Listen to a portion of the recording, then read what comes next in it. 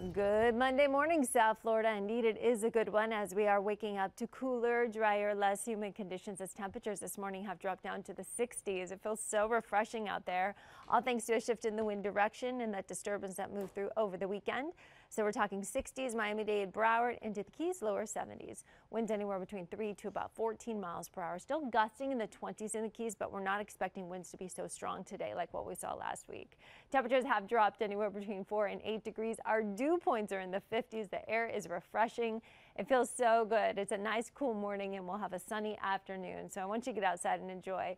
We'll start to see a shift in the wind direction starting tomorrow, but still fantastic forecast. The whole week we have no complaints, except it does get pretty hot. We could be flirting with record highs by mid and late week, but even saying that, highs only in the mid to upper 80s. Have a great Monday.